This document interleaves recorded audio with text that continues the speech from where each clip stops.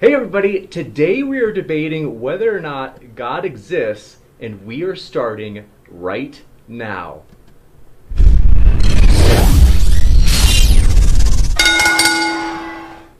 Ladies and gentlemen, thrilled to have you here as we have Jonathan McLatchie and Tom Jump ready to square off in today's SummerSlam debate on God's existence. So this is going to be a lot of fun. We've got a good mix of statements as well as dialogue, namely cross-examination, my favorite part, and then just want to mention a couple of things up front. So quick, I have to explain it, really sorry. We were supposed to have, just earlier today, a couple hours ago, we were supposed to have the Kent Hovind debate with Mr. Archaeopteryx, in which Kent Hovind was basically going to debate whether or not evolution is a dangerous theory.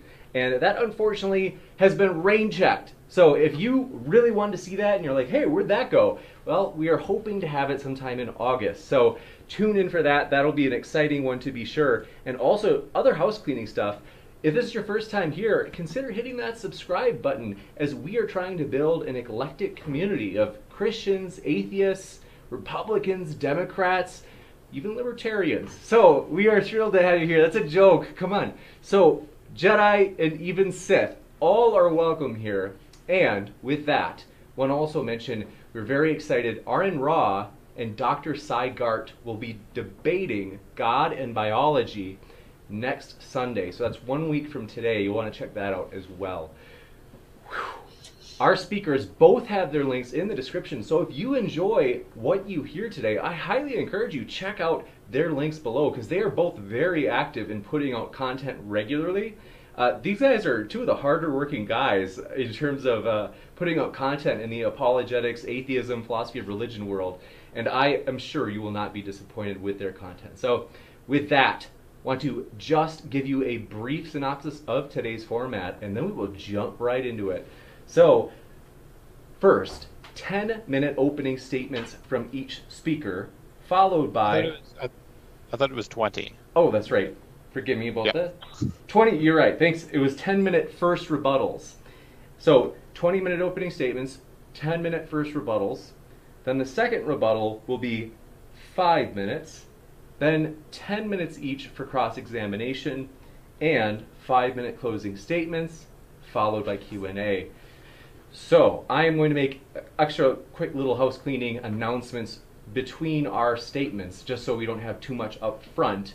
And I'm going to set the timer. We usually have the affirmative go first, but I will defer to the debaters. And so debaters, if you guys want to do it differently, where the negation, the negative goes first, that's okay with me.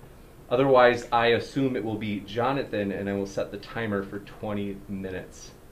So usually I suggest that the affirmative of the proposition goes first, because it's their burden of proof, and then the other side has to say why they disagree with their case. I like your thinking, Jonathan. We're on the same page. And last but not least, is everybody's audio okay? I just want to ask if in the live chat if you can give us any feedback. Just doing a quick audio test, because I feel like it might be my headphones. Maybe I should.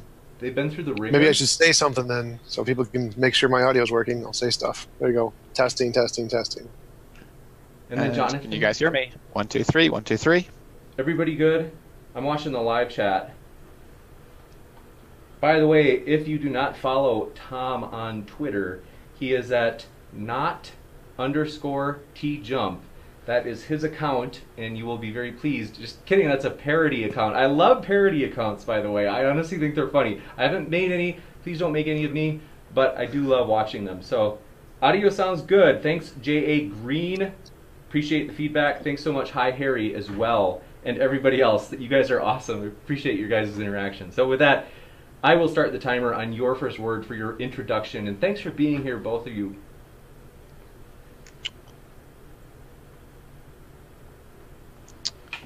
Well, thank you, both of you. Thanks to Jim for moderating this evening's debate, and thanks also to Tom Jump for agreeing to participate and discuss with me this very important topic of the evidence pertaining to the existence of God, a topic that's been debated for centuries, even millennia, and is at the forefront of a lot of people's minds. So without further ado, let me just jump straight in. I'm going to be presenting an argument I've presented now in a few debates, and I've not to this point come across a response which I think is to my satisfaction. So I'm going to be presenting this argument again. This is the moral arena evidence for the existence of God. Here's my slide. Okay. So let me just start my argument by defining what I mean when I talk about a moral arena, or a moral choice arena, if you will. Well, a moral arena is a community of persons in circumstances where they can engage in what we often call moral decision making. These are not necessarily humans, but there are persons in circumstances where they can engage in what we at least call moral decision making, where they interact and mold themselves in what gets called morally significant ways. I want to introduce at this point what's known as Bayes' theorem, and this in particular, this equation that you see on the screen, represents what's called the odds form of Bayes' theorem, which is used in developing cumulative cases. And translated, it basically states that the posterior probability of your hypothesis, H, given the available evidence, E, is equal to the prior probability, that's given the background information of the hypothesis, or the intrinsic plausibility of the hypothesis being true, expressed as a ratio, multiplied by the ratio of the evidence given the hypothesis against the probability of the evidence given the antithesis. So dividing the probability of the evidence given the hypothesis by the probability of the evidence given the antithesis gives you what's referred to in probability theory as the Bayes factor, which is a measure of the strength of the evidence and indicates how many times more likely it is that you will observe this evidence given your hypothesis is true than if it were false. For instance, a Bayes factor of 100 indicates that your evidence is 100 times more likely if your hypothesis is true than if it were false. So this is called the, as I mentioned, the prior probability that's highlighted with the red box on your screen.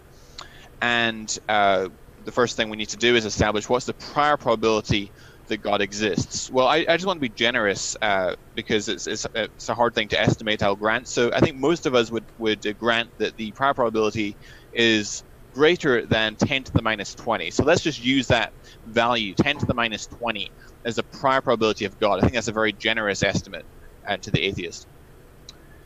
So I'm going to argue then that the moral arena is strong evidence for theism over atheism. How do I define evidence as a Bayesian? Well, evidence, as I said, I'm going to argue that the probability of a moral arena given theism is greater than the probability of a moral arena given atheism, right? So just to give an illustration to help explain this, if you imagine you have a court scene and the guy's on trial, and the forensic scientist brings forth the murder weapon, and let's say the handle of the murder weapon has the accused's fingerprints on it, well, that would be evidence for the guilt hypothesis over the hypothesis of innocence. It doesn't prove the guilt hypothesis, but it's very strong evidence for the guilt hypothesis because the probability of the fingerprints being on the murder weapon is much greater than the probability of the fingerprints being on the murder weapon, given that he's innocent, that he's innocent. And so, therefore, it's strong evidence for the guilt hypothesis over the innocence hypothesis. And I'm making a similar argument here when it comes to the existence of God. So let's then talk about the moral arena, the probability of a moral arena given theism. So what is the probability of the moral arena given theism? So I'm going to suggest that the probability of a moral arena is at least 1%, which I think is an outrageously generous assumption to the atheist. I think that most of us would consider that the probability is at least 1%. And why would a moral arena be something that you would expect to exist given the hypothesis of theism? Well, consider that an all-good God is not unlikely to bring about great or the greatest goods. And whether in fiction or reality, the greatest goods require a community of embodied moral agents. And so I'm going to argue or suggest that the probability is at least 1%. It's not something absurdly low, but I would say that I think 1% is a very conservative estimate for the probability of a moral arena existing given the hypothesis of theism. What then, though, is the probability of a moral arena existing given atheism? Well, all I need to show is it's much less than the probability given theism. So we could. So what's the probability then? Well, we could just guess, but our estimate is likely to be more realistic and reliable if we break our problem down into its various constituent subcomponents. So what do you need for a moral arena, such as I've described? Well, you need, of course, first of all, a universe governed by physical laws, such as gravity. And of course, the evidence from science very strongly indicates our universe is temporally finite. That is to say that it began to exist at a point in the finite past. And so we have to explain the origins of our universe and the physical laws that govern it, such as gravity, etc. What's the probability on atheism of that happening? Well, I'm just going to say, for the purpose of argument, that the probability is something less than 0.1% on atheism. But you don't just need any old universe. You need specifically a life-permitting universe. And it turns out, and physicists have shown, that our universe is balanced on a razor's edge for life of any form to exist anywhere, anytime in our universe. We don't just mean life as we know it, but specifically any form of life. In fact, in this Nature news article, Brumfield here confesses, and I quote, "If you believe the equations of the world's leading cosmologists, the probability the universe would turn out this way, life permitting by chance, are infinitesimal." In fact, Luke Barnes, back in 2012, published a review. He's an astrophysicist at University of Sydney in Australia. He published a review of the scientific literature, surveying more than 200 papers, and he says that he can only think of, quote, "a handful of physicists that oppose the conclusion of fine-tuning, and piles that support it." In fact, he lists some of the widely recognized constants that require fine-tuning for life. For example, the cosmological constant, which determines how rapidly the universe expands, is thought to be finely tuned to 1 part in 10 raised to the 128th power. So in the denominator, you have, after the 1, 120 zeros. So that's an extraordinary level of fine-tuning. In fact, if you get it wrong, the universe either expands so rapidly that you only ever get the two lightest elements, hydrogen and helium, or it collapses within picoseconds of the Big Bang. And notice, in such circumstances, no life of any kind could exist. In fact, Roger Penrose has put forward an argument, or put forward a mathematical calculation that, concerning the initial low entropy conditions of our universe. And it turns out that, so Roger Penrose is a physicist and mathematician at University of Oxford. It turns out that nearly all arrangements of particles in the early universe would have resulted in a lifeless universe of black holes. Tiny inconsistencies in the particle arrangements would be acted on by gravity to grow in size, a positive feedback result since the clumps of particles have an even greater gravitational force on nearby particles. Penrose's analysis shows that in the incredibly dense early universe, most arrangements of particles would have resulted basically in nothing but black holes. And life, of course, certainly can't exist in such a universe. In fact, Penrose calculates that the probability of attaining the initial low entropy conditions of our universe is finely tuned to 1 part in 10 raised to the 10 raised to the 123rd power. So in the denominator, there's more zeros after the 1 than subatomic particles in the known universe. That's how fine-tuned our universe is. Let's look at a few other constants that require fine-tuning. There's the cosmological constant I mentioned already, the expansion rate of the universe, the ratio of electrons to protons at 1 part in 10 to the 37th power. If it's larger or smaller, chemical bonding would be insufficient for life chemistry. The ratio of electromagnetic force to gravity, the energy density of the universe, which if it was slightly larger, gravity would have quickly slowed the expansion and then caused the universe to collapse too quickly for life to form. Or if it was smaller, the universe would have expanded too quickly for the formation of galaxies, stars, and planets, etc. But I just want to assume, for the purpose of argument, because I just want to be generous to my opponent this evening, that the probability of attaining a life-permitting universe on atheism, on the hypothesis of atheism, is just something less than 0.1%. I don't think anyone can contest a value that generous this evening. So once you've got a life-permitting universe, what else do you need? Well, you need the origins of life to occur. So given that there's a life-permitting universe, how much would you expect that life would actually arise in it? Well, it turns out that that life is governed by the genetic code, which is the language system that the cell uses to convert messenger RNA into proteins. And it's made up, the messenger RNA has 64 different words, which are called codons, which are made up of 3 letters, representing chemical subunits, each of which codes for an amino acid. And there's a code onto amino acid mapping system that you see here on the screen. It's a language system. Putting that together, assembling such a genetic code is a requisite for the origins of the first life forms. What are the odds on the hypothesis of chance and necessity that you would be able to put together information systems? In fact, information in all of our experience traces its source back to an intelligent, rational, conscious agent. Necessary for the origins of life, for the origins of the first proteins, which are the structures of which are determined by the sequential arrangement of their amino acid subunits. And one question we can ask is the ratio of functional protein sequences relative to the of non-functional gibberish within that combinatorial sequence space. So if you imagine, so we have 20 different amino acids that make up proteins that we find in life. That means that for a modestly length protein of 150 amino acids, there's 20 raised to 150th power of possible combinations, which is a huge combinatorial space. It's more ways of arranging the amino acids than there are subatomic particles in the known universe. So a question we can ask is, how functional are protein folds in combinatorial space? How likely is it that by chance you'll be able to find those functional sequences? We know that many of these are functional, and there are many of them that are not. So what's the ratio of functional to non-functional sequences? Well, I refer at this point to the work of Dr. Douglas Axe of the Biologic Institute, and he basically conducted what's called a site-directed mutagenesis experiment on an enzyme complex called beta-lactamase, which is an enzyme that confers antibiotic resistance to some bacteria. And he basically calculates, we can get into the details if you want, but he calculates that the probability of the first proteins, or the probability of a randomly selected amino acids forming a functional and stable structure is 1 in 10 raised to the 74th power, which is an astronomical rarity of stable and functional protein structures within that vast array of combinatorial possibilities.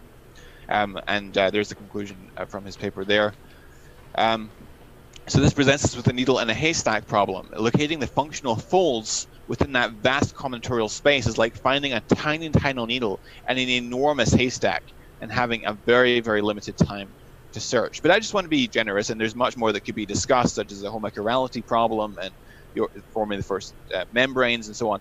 But I just want to assume conservatively that the probability on atheism of getting the origins of life is something less than 0.1%, which I think is an outrageously generous assumption. What though about the origins of molecular machines that we find in the cell? The cell is governed by little nano machines which form many of the basic jobs. These are themselves formed of proteins which are crafted specifically in various ways to work together, to interact together, to produce machine functions. Charles Darwin, of course, in The Origins of Species, published in 1859, put forward a prediction by which we could test the validity of his theory, namely that if it could be demonstrated that any complex organ existed which could not be possibly have been formed by numerous successive slight modifications, my theory would absolutely break down. And in 1996, Michael Behe of Lehigh University, who's a biochemist, sought to take up Darwin's challenge, and he defines irreducible complexity as follows. He says, by irreducible complex structures in the cell, I mean a single system composed of several well-matched interacting parts that contribute to the basic function, wherein the removal of any one of the parts causes a system to effectively cease functioning. Here we see just an array of some of the machines that we find in the cell, famously the bacterial flagellum on the top left, which is a rotary motor that propels various bacteria through medium. We see the methodic spindle apparatus, which is my own area of expertise. We see the DNA replication machinery, the replosome on the top right there. And then at the bottom right, we see the cell division machinery in bacteria, which is also extraordinarily complex. Happy to talk about any of these if we want to dive into that. But all of these systems require multiple interacting proteins in order to perform their jobs, and I would argue that all of these qualify under the definition of irreducible complexity and thus pose a challenge to the neo-Darwinian evolutionary mechanisms. So what's the probability then on atheism, granting all these other things, of molecular machines arising? I'm just going to say for the purpose of argument that it's something less than 0.1%. That's all I need for this argument. What then, though, about multicellularity in the cell? Because we as embodied agents, embodied moral agents, aren't composed of just one cell type, but hundreds, even thousands of cell types. I'm just going to I'm not going to get into the details of this. We can get into the science if we want to later, but for the purpose of time, I'm just going to say that the probability on atheism, on the hypothesis of atheism, is just something less than 0.1%. That's all I need for this argument. The origins of animal body plans, and the origins of the developmental pathways that lead to their construction, also I think is probabilistically prohibitive on the Darwinian scenario. If you imagine here we have the zygote, or the fertilized egg, leading to the adult form capable of reproduction. This is C. elegans, which is a roundworm, which is a very well-known model organism in the biological sciences. What is the to go from the zygote to the final form capable of reproduction? You need to go through this developmental cascade. It basically works through a process of cell differentiation and specification. There's different types of cells for different jobs, and the first cell divides into 2, and then into 4 daughter cells, into 16, and so forth. And it's a very complicated process. But notice that you have to go all the way from the zygote all the way to the adult, the form capable of reproduction. If you stop midway across that developmental pathway, you don't have a live organism, you have a viable organism, you have a dead organism. You have to traverse all the way across. But what are the odds that a process lacking foresight could produce such a developmental pathway? I think it's very improbable on the hypothesis of atheism. But just for the purpose of argument, I'm just going to assert that the probability of such a developmental pathway emerging on atheism is something less than 0.1%. What though about the origins of consciousness in the cell? Consciousness in conscious embodied agents, sentient life forms. Notice that there's nothing in known physics that would allow someone to look at the brain and conclude, there's someone in there. This thing has first-person experiences. So we can't predict consciousness by way of physics and seeing the brain. Now, one might be tempted to think here that only brains with subjective experiences would avoid pain and so forth, and so we can predict that consciousness would evolve because it's adaptive. But that's also incorrect, because only people who believe in souls think the mind can affect the brain like that. Almost all atheists would say that your brain would do what it does even if no consciousness existed, because it's a physically closed machine. All your neurons would fire just the same without you, and move your body the same way. Evolutionary history would be identical without subjective experience. But for the purpose of argument, I'm just going to say that the probability of consciousness emerging on atheism is 0.1%.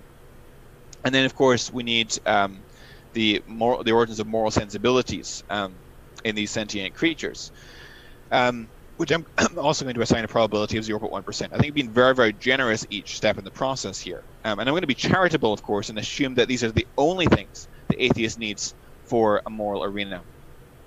Now let's multiply the upper bound of all these numbers together, and here we get my personal calculation for how expected a moral arena is on atheism. And you can see that it's on the order of 1 times 10 to the minus 24th power, which is, even granting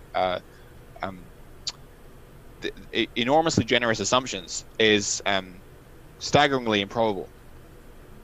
And since 0.01, which is the hypothesis I gave for the probability I gave for the hypothesis of the moral arena on theism, is much, much greater than that probability, therefore the moral arena is strong evidence for theism over atheism. But you might remember the prior probability I assigned of 10 to the minus 20, which I think is also an absurdly, outrageously generous assumption, the prior probability of theism. Well, the weight of the evidence that we just adduced is sufficient to overcome a prior probability of 10 to the minus 20 and obtain a posterior odds of 0.9999. And so with that, I conclude and argue that even though I've been outrageously generous at each step in this calculation, the evidence strongly favors theism over atheism, even given a very, very low prior probability of theism, and thus we should affirm the proposition that indeed God exists. Thanks for your attention. Thank you very much, Jonathan McLatchie. We will now move into the opening statement from Tom Jump. So, with that, Tom, I am going to set the clock for 20 minutes. You don't have to use all of it, but if you want to, you are more than welcome to, as you have an enchanting voice. So, the floor is yours. All right, so the question today is, does God exist? And, well, I can say not the Christian God. It's possible that there is a deistic kind of a God, but the Christian Abrahamic God of the Bible definitely does not exist. We can know this for two reasons. Firstly, there is no reason to believe in the existence of such a God. There is no evidence or argument that indicates a God any more than any of the non-God alternatives. Second, there are many good reasons to believe the Christian God does not exist, such as the contradictory nature of its properties. So the most reasonable position is, no, God does not exist. The Christian God, like Zeus, fairies, and Helios, is just a made-up by human imagination to explain questions we simply do not have the answer to yet. Zeus was the explanation of lightning, fairies were the explanation of fairy circles, Helios was the explanation of the motion of the sun in the sky. Likewise, the Christian God is just an explanation of how the universe started, the fine-tuning, morality, purpose, meaning. Just as lightning and the motion of the planets were not explained 2,000 years ago, these things have not been fully explained today, so a God is invoked to explain them. We can demonstrate these our examples are the same, because if someone says lightning was created by Zeus, to counter this, all you need to do is say, no, lightning was created by an unknown natural cause.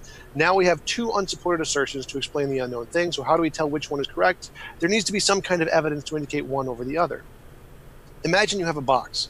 If you said there was a rabbit in the box, and the reason we can know there is a rabbit in the box is because the box weighs 2 pounds.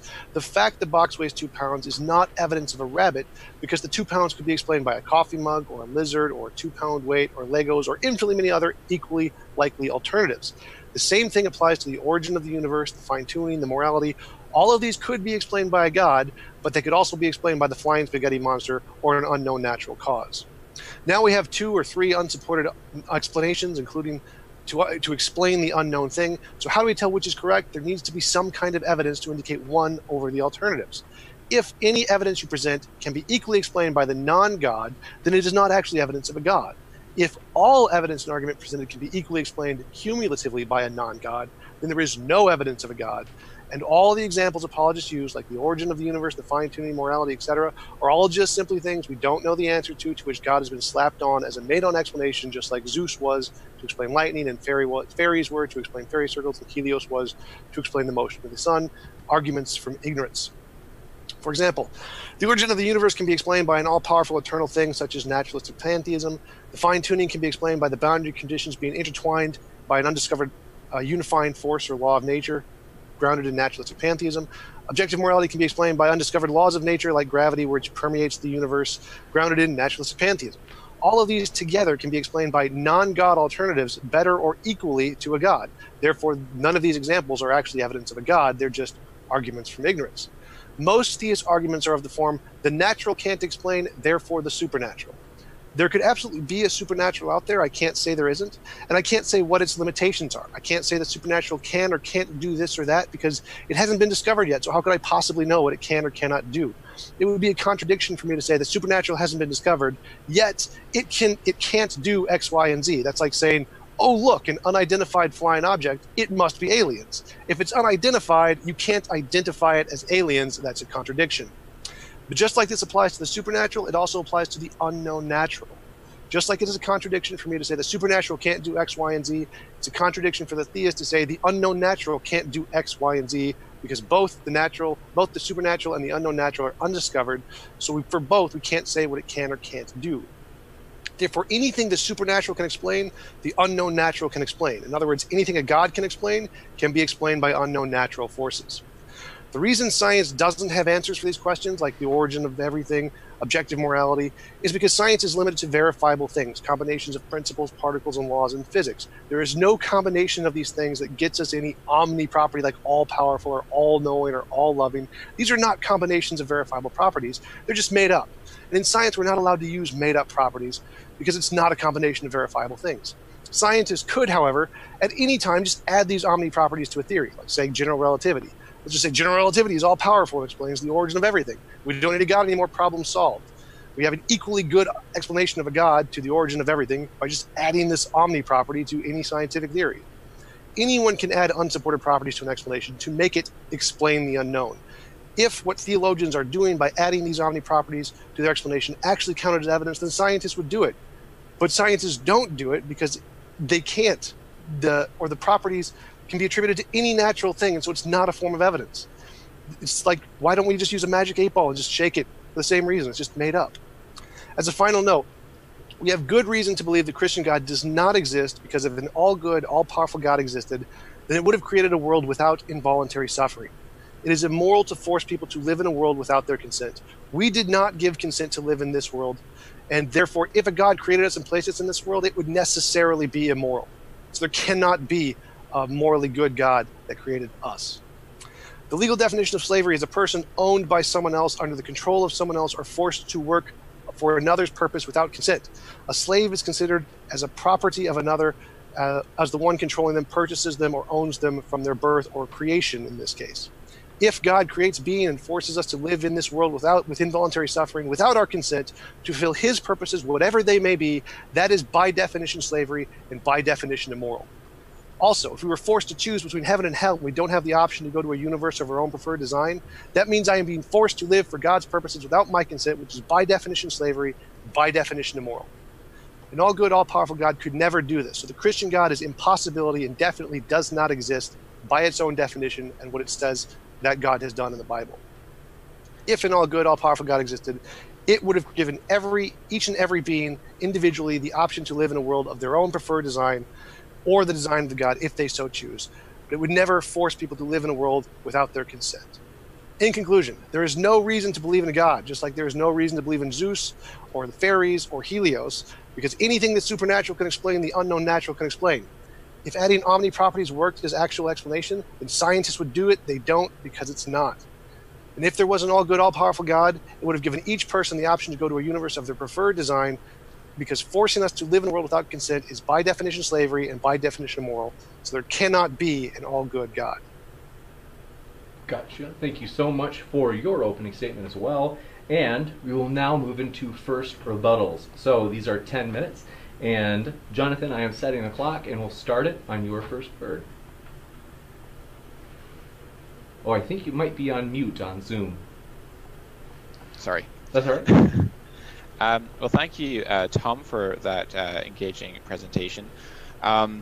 You started off by saying that that there might be a God, but definitely the Christian God does not exist. Okay, but we're not debating whether the Christian God exists this evening. I mean, that's a topic in its own right. I'd be happy to do that on a future occasion. I have done it with other opponents, but this evening we're debating specifically, does God exist, which is a much more minimal claim. And so I'd like to actually stick with the topic rather than adding auxiliary hypotheses, which are interesting to discuss, and I have discussed them in the past, but that's not the topic of the debate this evening. You mentioned the God of the gaps, such as the belief in the past that the lightning was created by Zeus because people didn't understand how lightning was formed. But the arguments I presented are not God of the gaps arguments. In fact, I argued that the probability of the relevant evidence given theism is much greater, much greater on the hypothesis of theism than it is on the hypothesis of atheism, and thus it's a positive argument. It's arguing that that the evidence that's before us strongly supports theism over atheism. Furthermore, the various arguments for God, none of them are God of the gaps arguments. For example, I'm a fan of the intelligent design argument, as what I spent most of my time working on when it comes to natural theology and science. And the intelligent design argument is an argument based not on a God of the gaps premise, but is actually an argument based rather than on ignorance on what we do know about the cause and effect structure of the world, namely that we know that certain types of effects are the results of certain types of causes, and it's based on the standard principles of scientific reasoning with respect to the past. The uniformitarian principle of the present being the key to the past that was pioneered by the 19th century geologist Charles Lyell in his book Principles of Geology, where he argued that if we want to explain effects in the remote past, we should let our present experience of cause and effect guide our search for the best explanation. And so when it comes to for example, if you're on an uncharted island and you discover white powdery stuff, will you favor the volcanic eruption hypothesis over the flood or earthquake hypothesis, simply because in every realm of experience, that white powdery stuff, which is volcanic ash, comes from volcanic eruptions, not from floods or earthquakes. And so it's an inference to the best explanation rather than something we don't know. I've never seen anyone put forward an argument for Zeus being the best explanation of lightning. Although if you've got a source for that, I would like to see it. He mentioned the rabbit in the box. That he says if he hypothesizes or tells me there's a rabbit in the box and hands me the box and the box weighs 2 pounds, well, that could be explained by a rabbit being in the box, but it could also be explained by something else of equivalent weight being in the box, and that is true. But nonetheless, it would still be evidence for the hypothesis that there's a rabbit in the box. It might not be strong evidence, but it raises the probability of that hypothesis, and thus it is evidence of some form, even if it is weak evidence. And I'm afraid to say that I think my opponent has a mistaken view of what constitutes evidence. If you eliminate hypotheses, let's say we have 4 hypotheses that are contending for the best explanation of the evidence, and we can eliminate one of those hypotheses, then we have redistributed the probabilities. So you've then provided evidence that raises the probability of the remaining 3 hypotheses, unless you've provided evidence for these hypotheses. And so insofar as I can discredit naturalism, for example, which is the most consistent way, I would argue, of being an atheist, I have eliminated I've significantly raised the probability of theism being true, and thus I provided evidence for theism. Likewise, if we're looking at the fine-tuning of our universe and we have 3 contending hypotheses, namely the chance hypothesis, the physical necessity hypothesis, and the design hypothesis, if I eliminate either the necessity hypothesis or the chance hypothesis, even if I leave 2 contending hypotheses remaining, I've still provided evidence for the design thesis.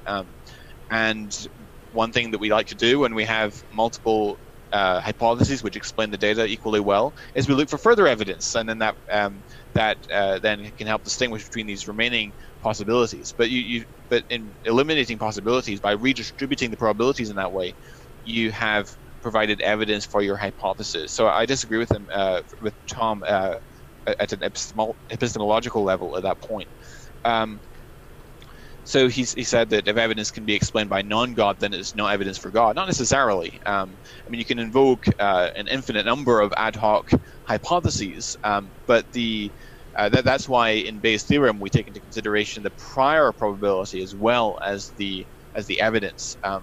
So the prior probability is expressed as a ratio, and it could be anywhere between 0 and 1. A prior probability of 1 is true definitionally, like 2 + 2 = 4. Of course, that cannot be true. There's no amount of evidence that could overturn that. And the concept of a married bachelor, on the other hand, has a prior probability of 0. No amount of evidence could warrant a belief that there exists a married bachelor, because it's self-contradictory. Most prior probabilities, of course, are within that range of 0 to 1. And so long as the prior probability is non-zero, in principle, you can confirm any proposition by means of evidence if you have enough evidence that is sufficient relative to the prior probability of the hypothesis being true, which relates to the intrinsic plausibility of the hypothesis. He mentioned naturalistic pantheism as a potential candidate for explaining the evidence which I explained by God.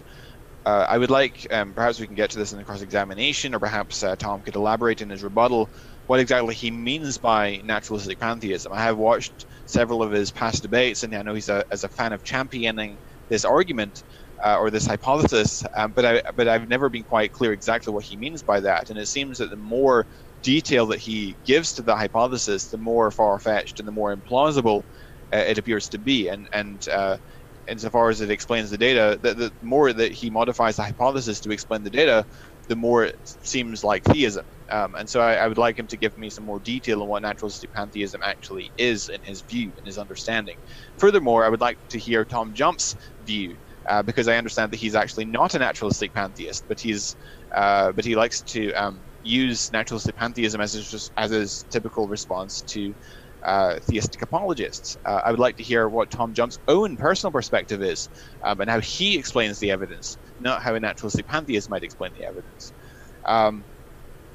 Furthermore, I would like to point out that the different hypotheses are adjudicated by virtue of various criteria. One is explanatory power of course, our ability to explain the evidences singularly, but we also have the explanatory scope. That is the ability to explain not just single pieces of evidence, but the scope or the range of evidences that exist. And I would argue that the evidence for theism is not just extensive, but it's also varied in kind. It explains not just one form of evidence, but multiple forms of evidence. We have why is there something rather than nothing? The cosmological argument, the universe began to exist, and God being the best explanation of that. We have the fine-tuning of the laws and constants of physics. We have the origins of life and the information content in the cell. We have the molecular machines and the processes requiring foresight, such as metamorphosis and developmental biology and so forth. We have the ethical norms and duties in the world, etc. And all of these cumulatively point to theism. And so alternative explanations to explain the data alternatively, you have to invoke multiple independent hypotheses to explain all of these phenomena, whereas theism explains all the data by invoking only a single hypothesis, and thus it has greater explanatory scope. Also, another criterion of a good hypothesis is plausibility, and that relates, of course, to its intrinsic or prior probability. And I would argue that his hypothesis of naturalistic pantheism is implausible. Not to mention, of course, that the evidence that our universe is temporally finite argues against naturalistic pantheism, I would argue, because the universe began to exist, and so it doesn't exist out of self-necessity, out of the necessity of its own nature, but is in fact contingent. And contingency, I think, is a problem for a pantheistic hypothesis. He mentioned involuntary suffering as well. I've only got 30 seconds. Maybe we can get into that later, but I'll just conclude by saying that I think that Tom has, I think, a flawed epistemology. He doesn't understand what evidence is and how we evaluate competing claims and how we evaluate claims based on the criteria of explanatory power, explanatory scope, and plausibility. And so hopefully we can discuss this in more depth during the cross-examination. But thanks for your attention. Thank you very much, Jonathan. From there, we will go into the 10-minute opening, or I should say 10-minute first rebuttal from Tom Jump. And Tom, I have got the clock set for you. 1 second, I want to mention, anybody has questions, feel free to put @ModernDayDebate in the live chat and then ask your question for whoever you want to ask. Putting @ModernDayDebate just helps me see it a little bit better as I pull those questions out and put them in a list for the Q&A at the end. So Tom, thanks so much. The floor is yours. All right, I'd like to start by saying, yes, every version of the intelligent design argument is an argument from ignorance. Every single one of them, all of them, no matter what. They're essentially just saying, here's something we can't explain with natural causes. We're going to make an argument from analogy to intelligent design, therefore intelligent design. Argument from ignorance straight off the bat, no matter what. In every case, from every field, and every level of academic, it's all an argument from ignorance. No, Jonathan got it wrong. My argument is that naturalistic pantheism is the one and only criteria I'm using to explain all of the data. Every one of the arguments can be explained by naturalistic pantheism, just like they can be theism, so it has equal explanatory scope and equal explanatory power in every respect, including the prior probabilities can be equal in everything, or better in everything. So he was incorrect when he was characterizing naturalistic pantheism that way. Naturalistic pantheism is just an eternal, all-powerful nature. So God's properties are eternal, all-powerful, all-knowing, conscious, personal, and all good. So if we just take naturalistic pantheism as just two of those 6, 7 properties, and so if naturalistic pantheism is untenable or unplausible, then God is by definition necessarily more untenable or unplausible because it's only using properties of a God. And by eternal, that could mean outside of space or time or whatever variation of eternal you want to put in there. So again, everything that you put in for the probabilities of Jonathan's argument can be, I can just, let's say, grant all of that. Because that there are multiple different kinds of gods, you have to multiply that probability by the possible number of potential gods, and then you get the probability of theism. So, like, for example, there could be a god that would not create life. And so the probability of life just got cut in half under his model, because there's a theist god who would create life and a theist god who would not create life. And there's possibly a god who would create black hole universes. You just got cut in half again. Now you have 33% of whatever probability you assign to theism, now, or to atheism. Theism now has 33% less likely to produce life than an atheistic universe because there are these different variations of a god. And because there are essentially infinitely many variations of a god, there's infinitely much less likely to get a life-permitting universe with a God than without one. So I can essentially just grant Jonathan's argument, and it works to disprove his position that life is more likely under theism than under atheism. All he's done is make up a theistic God and say, well, if there's something that's going to design life, well, then life is more likely to occur. Well, I can just say, if naturalistic pantheism is determined in such a way to create a life-permitting universe, then the probability of a life-permitting universe under atheism is 1 in 1, 100%. Or just I can, again, add in lots of random criteria to make it any number I want, like the 1% he presented for theism. No difference there. So his argument adds up to essentially nothing. He said that the most moral actions can only be done in a moral arena. That's an assumption, unsupported. I see no evidence to support that at all. We can definitely have more moral worlds without embodied beings, or we can have beings who can interact in a similar way in just ethereal ways. So no, there's no reason to suppose we need embodied beings for any moral action. Assuming that because something is implausible in the universe, like life permitting, or a moral arena, as he put it, that the universe was therefore designed for that thing, completely unsupported assumption. I could just do the same thing with astatine or any highly rare element that's more rare than life, and say that because this is rare in the universe must have been designed for this thing, therefore his entire argument is undermined because it must have been created by the spaghetti monster for astatine. Like, no, the fact that something is unlikely in the universe does not in any way imply that the universe was designed for that thing. What else do we got? He missed the point on the evidence thing. I did not say that when I said that whatever he presents is not evidence of a God, I said it's not evidence of a God over a non-God. So if you have evidence that you present for a God, and that evidence can be equally explained by a non-God, and equally in every respect, including the prior probabilities, then it is not evidence of a God.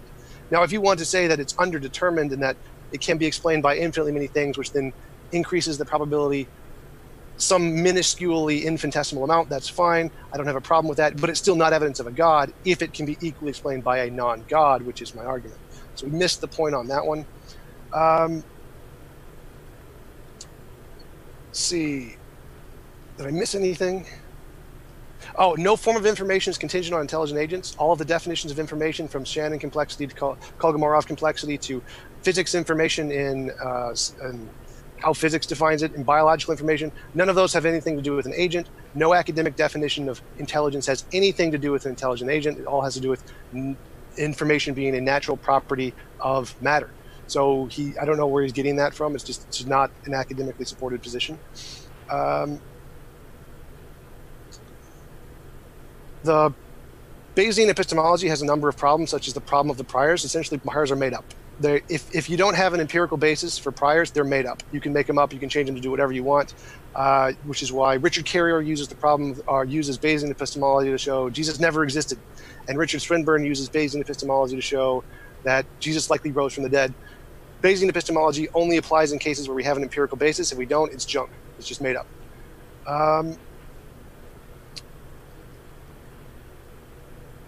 Checking my notes, see if I missed anything else. I think that's good. I think I'm good. Thanks so much. Next, we will go into second rebuttal. So thank you very much. And I am setting the timer for 5 minutes. So then we will jump into cross-examination after that, which is my favorite part. So without any further ado, thanks so much. The floor is yours, Jonathan. Excellent. Well, thank you, Tom, once again for that engaging rebuttal.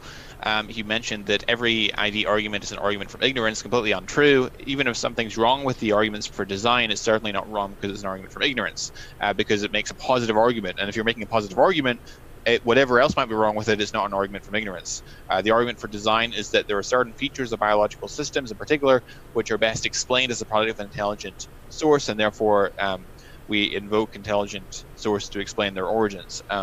So information content, for example, especially in digital form, is something that we habitually associate in every realm of experience with conscious activity or design. And so when we find information content in the form, encoded in digital form, in transit to the hereditary molecules of DNA and RNA, we infer the best explanation of that information is it too arose by virtue of an intelligent cause. And so it's not an argument for ignorance, whatever else might be wrong with the argument. So that's just is incorrect, I'm afraid. he mentioned that every piece of evidence that I went over can be explained by naturalistic pantheism. But a key part of the argument was the goodness of God, God's moral character, and God being morally good, and thus that is part of the reason why he plausibly has motivation for bringing out a moral arena, a moral choice arena where people can shape and mold their character in moral significant ways. So I would like to see how naturalistic pantheism gets on with providing a plausible rationale for why we would expect to see a moral arena on the hypothesis of naturalistic pantheism. And of course, I would argue that morality itself presupposes some sort of mind or consciousness, and I'd like to see how he defines naturalistic pantheism in such a way. He mentioned that there could be a God who would not create a universe, and so the probability, or would not create life, and so the probability has been cut in half, etc.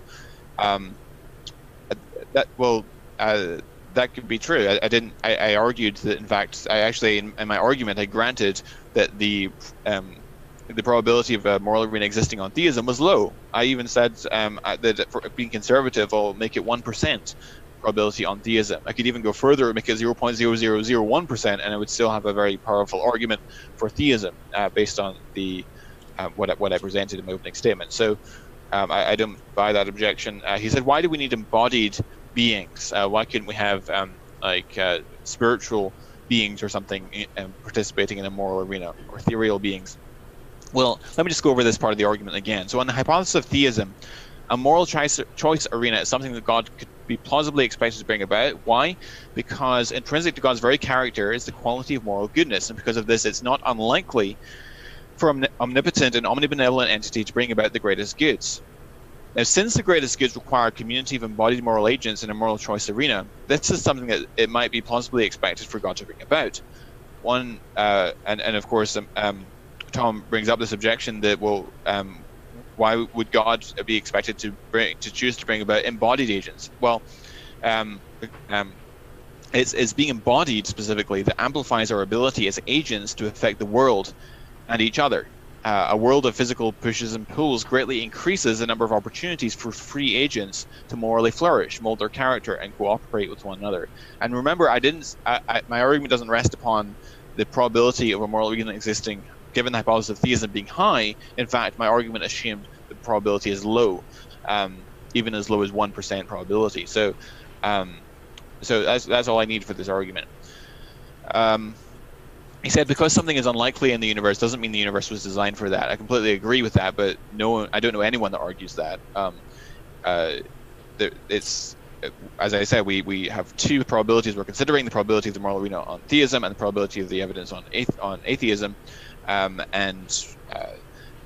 Even framing arguments around specified complexity, which is the concept developed by William Dembski, which says that we infer design in the universe when a phenomenon meets two criteria, namely complexity and specification. And probability is only one of the criteria. We've also got specification, which is conformity to an independently given pattern. Let's see, he said there's no academic definition of information that has anything to do with intelligence. I'd beg to differ with him on this, but since I'm virtually out of time, we'll have to wait till the cross-examination to discuss this. Thank you. Gotcha. Thanks so much, Jonathan. And now we will go to the second rebuttal from Tom Jump. So, Tom, I have got the clock set, and I will start on your first word. All right, so any argument from ignorance can be rephrased as a positive argument. So all of the arguments from design are arguments from ignorance veiled as a positive argument, where you just say, here's something we can't explain. Oh, but we can explain it. And we're just gonna brush over that part where we can't explain it and just say we can explain it as X. And that's more likely. It's still an argument from ignorance. Jonathan said that the reason God would create a universe like this one is because of it's part of his nature. Oh, well, that's fantastic. I can just say naturalistic pantheism can create a universe like this one because it's a part of its nature. Poof, now we have equal probabilities there. Jonathan misunderstood the argument I was making when I said that there could be a God that would create a different kind of a universe. If there are multiple kinds of gods that could create different kinds of a universe, you have to take whatever probability you have for atheism without a God, and you have to multiply that by the probability of the gods, which means no matter what, if there's more than one possible God, you get a lower number, necessarily. So, for example, if you have the probability of a life from any universe under theism being 0.00001, you have to multiply that by the number of gods, because there couldn't be a god that could create any of those possible universes and more. So any multiple types of God necessarily is a defeater of his argument completely and entirely. The probability of a life from any universe under theism, whatever number you apply, is going to be less than the probability of atheism, because all atheism is doing is saying we don't know what caused the universe. Theism is just making up an explanation of this caused the universe. Atheists can do the same thing. We can just say pantheism caused the universe, and now we can match your probabilities, whatever they are, 100%. So, and anything that can be done as embodied agents can be done without being embodied. You don't need to be embodied. It's just an assumption that non-embodied things can't have certain kinds of interactions, which is, again, an argument from ignorance. We don't know what non-embodied agents can or can't do. We only know what embodied agents can do. So assuming you can't have these kinds of things without being embodied is, again, just an argument from ignorance. So that is not a valid argument at all. It's just an assumption. I think that covers it for my rebuttal. Gotcha. Thanks so much. And we will now go into the cross-examination. So I'm setting the timer for 10 minutes, and we will first have Jonathan McLatchie interrogating Tom Jump. So, got the timer set, and the floor is yours, Jonathan. Oh, we still on mute. Sorry. All right. Tom, thanks for your rebuttal. There's so much to discuss. Let's start with, you said that an argument from ignorance can be articulated as a positive argument. They're referring to intelligent design arguments for design. And I would argue, of course, design arguments are in turn evidence for theism because they raise the probability of theism being true and thus constitute evidence for theism if we can detect design in nature. So I'm curious as to why you think it's an argument from ignorance to argue in the abductive way that I described. Because it's the same for lightning, you can say, well, hey, look, there are sparks in the sky. We can create sparks with hammer. Therefore, it must be just a big hammer in the sky created by Thor or Zeus. It's the same thing. You can just rephrase the exact same analogy argument and make it for lightning or fairy circles or Helios in the sun. You can do everything. That's exactly what they were doing. Oh, look, the sun is moving through the sky and we can drag stuff with horses. Therefore, the sun is being dragged by horses. It's a positive argument saying that we can explain this and it's more likely to be explained by this analogous thing that we experience than to some unknown. It's just an argument from ignorance. But in every realm of experience, when we find specified complex and specified information content, especially when it's encoded in digital form, it routinely finds its source with an intelligent agent. So is it not rational then? Can I interrupt you there? There is no such thing. There's no such thing as specified complexity. It's a made-up property. It doesn't exist in biology. It doesn't exist in physics. It's a made-up property. When we find in science and physics and biology, it's just a property of nature. It doesn't exist as a mind at all. So I'm not sure what you're saying just doesn't cohere with anything in the scientific literature that I'm aware of. Well, I could actually cite you many papers which do talk about specified complexity. But I can too, because Stephen Myers and the guys who invented it is just pseudoscience. I mean, when I look at the actual academic consensus on this, it's not accepted as something. I would encourage you or the listeners or viewers to go to evoinfo.org, which is the lab of the Evolutionary Informatics Lab, the website of the Evolutionary Informatics Lab, which is Bob Marks and Bill Dembski's material on specified complexity, Winston Ewart and others, which is a really great resource. Is also academic. I mean, the design inference was academically peer-reviewed, which is William Dembski's monograph where he discusses the concept of specified complexity. So, I mean, I could give you tons of literature on this topic. Right. I've read all of that. Myers and Dembski are cranks, considered to be cranks by pretty much everybody in the academic community. That's not an argument. That's a homonym. I mean, what I'm saying is that their stuff, when reviewed, has numerous flaws. Like, for example, Dembski's it's a Berry fallacy. He's conflating Kolmogorov and Shannon complexity to make his new kind of infused complexity, which is just a made-up thing which you can arbitrarily get anything you want from, because when analyzed, it just doesn't work. It doesn't articulate any coherent idea in information theory. Like, I have the papers, I can happily send these to you. Dembski and Myers' work has been completely refuted, which is why they're considered to be cranks in the field of biology. I would completely disagree with you, and I've read the relevant literature as well. I mean, in fact, actually, the arguments for common descent are largely based on arguments from specified complexity. So if you're going to reject Dembski's concept of specific complexity, you also have to throw out most of the arguments for universal common ancestry. No, because they're not using Stimsky's definition of specified complexity. You're using a different definition. They're using the same concept, and whatever they call it, it's the same concept that you have in probability. So, for example, let's take the distribution of retroviral elements in primate genomes, for example, which is a popular argument for common ancestry.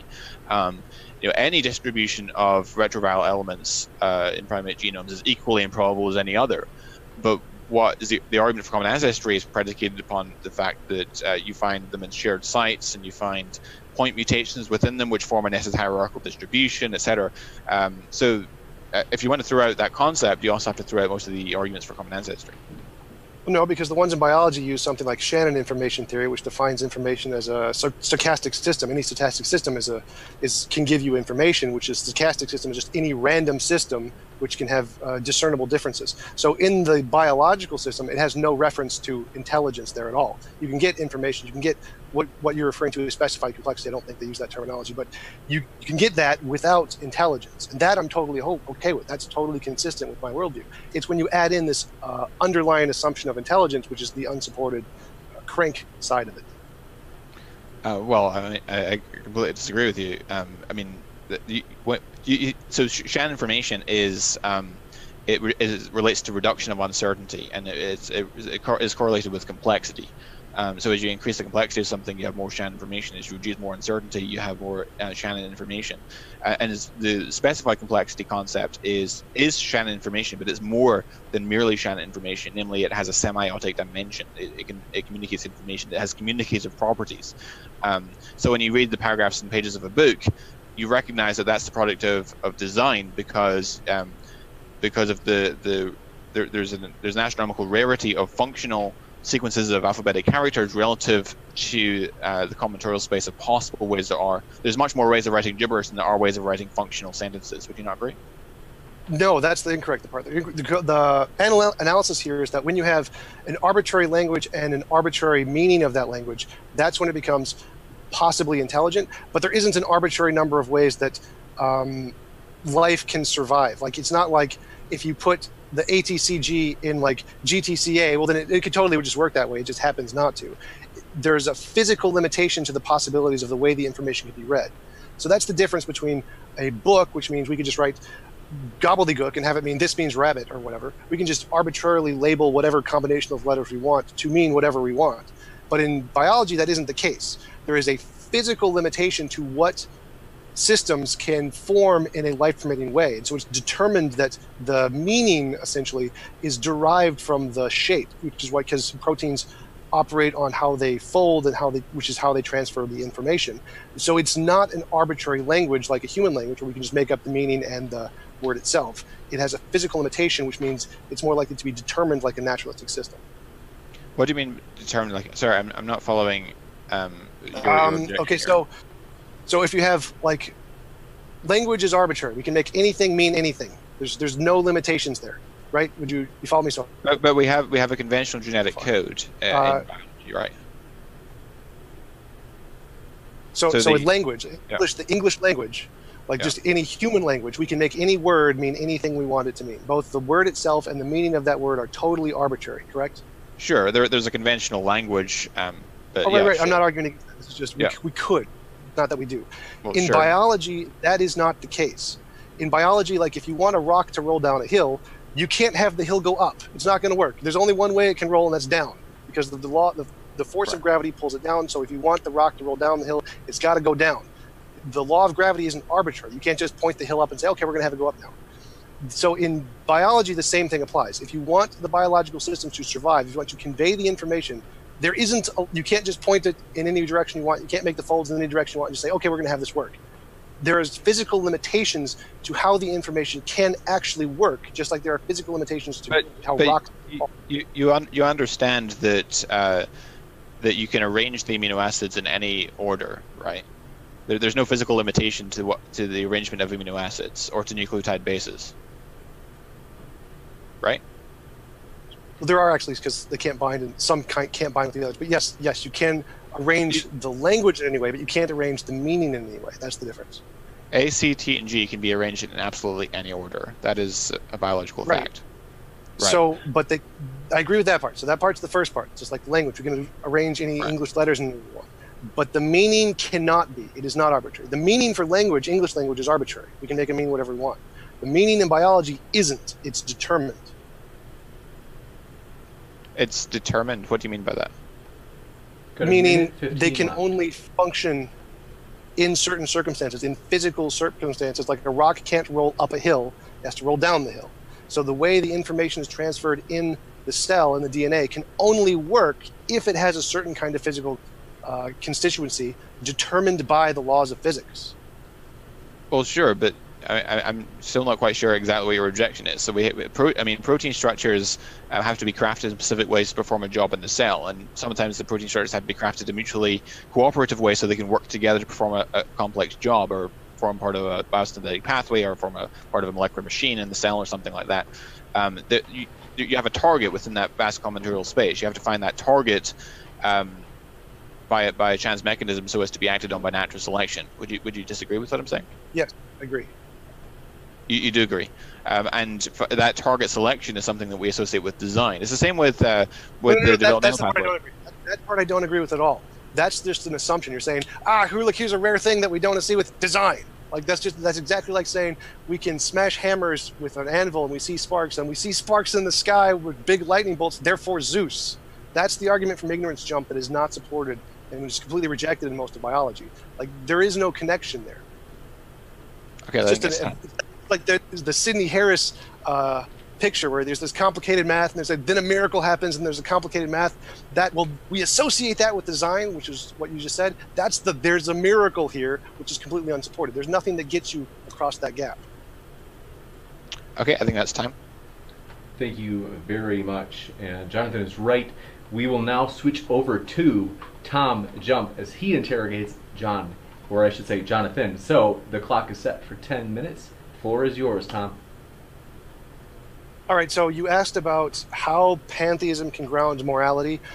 So God grounds morality because it's a part of his nature, right?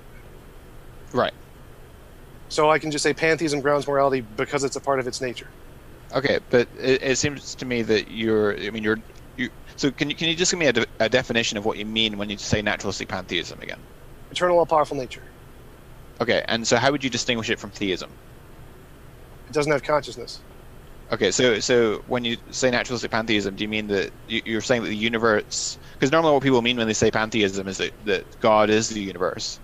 No, that's incorrect. That's one of the interpretations, but there's actually three branches of pantheism, the most common being the rejection of God. For example, if you go to the Stanford Encyclopedia of Philosophy, go down to the kinds of pantheism, the first one, number one, is physicalism, where it goes to the description of just naturalistic pantheism is essentially a world where all there is things that don't go outside of the bounds of what is ontologically verified or granted by science or something like that. So you said...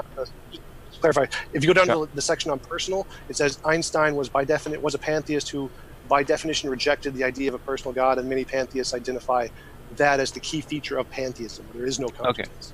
Okay. So you said an omnipotent universe, an all-powerful universe. Is that what you said? Yes. All-powerful, eternal. Okay. And is it all-knowing as well, like God? No. Okay. It's just all-powerful. Doesn't have a brain. Okay. And so how would this all-powerful... I mean, is each all-powerful universe necessary, or is it contingent? Necessary. It's necessary. So just to make a distinction, the universe itself, like our universe, is not necessary. Our universe is a contingent thing created by the necessary pantheism. So it's kind of like the multiverse, where you have one small universe and then the bigger necessary thing behind it. Okay. So it's another universe beyond our own, which is necessary. Is that what you're saying? Sort of. It's the word universe has multiple meanings in different fields. In philosophy, it means all things. In physics, it means just the observable universe. And is this universe that you're talking about governed by physical laws? No, our universe is governed by physical laws. Okay, so the universe you're describing, the one that you're attributing this naturalistic pantheistic property to, that does not have physical laws. It might not. What governs it is unknown. So I would not. Physical laws are specifically only contingent to our universe, and whether or not they apply to this thing is unknown. And so does it have particles, like protons, neutrons, electrons? Unknown. Those are only things that are contingent. So I'm afraid I can't take your hypothesis seriously if you're not going to define it specifically enough for us to test it.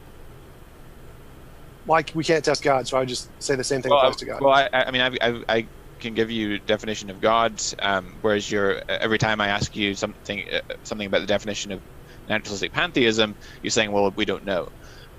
You could pick. You could just pick. Say no. Okay. So I would, in this case, what I would do is I'd say, how do you answer it for God? I'm just going to copy that answer and apply that, because there's a broad spectrum of what naturalistic pantheism could be. So it could be either way. Okay. But I would try to go with whatever one is closest to your God that doesn't have conscience. So I would imagine you would say God is not made of particles. So for the sake of argument, I'll say no, pantheism is not made of particles, and no, pantheism does not adhere to the laws of physics. Or okay. is not subject. Are you a naturalistic pantheist yourself? No. Then what's your explanation of the evidence? Don't know. You don't know? Yeah. The correct answer is, here are all the things we don't know, and we don't know the answer. That's the correct explanation. Okay, so you think that the evidence that I've adduced raises the probability of theism and naturalistic pantheism, correct? I'm sorry, your mouth clicked it out. I'm sorry. You think that the evidence that I adduced in my opening statement would raise the probability of naturalistic pantheism as well as theism? Yes. Okay. So, and you think it would raise the probability significantly, and so these are the contending options. So I'm just curious why you're not a naturalistic pantheist. Because the argument doesn't work. It's complete nonsense from my perspective. So I would say that it's like, the principle of explosion, from false to anything falls? The principle of explosion, I'm not familiar. It's a principle in logic if you make a false argument, like saying roses are red, therefore God exists. Well, you could just, since there's no connection between those two things, you could just say roses are red, therefore God does not exist. It's just because there's no connection between the premise and the conclusion.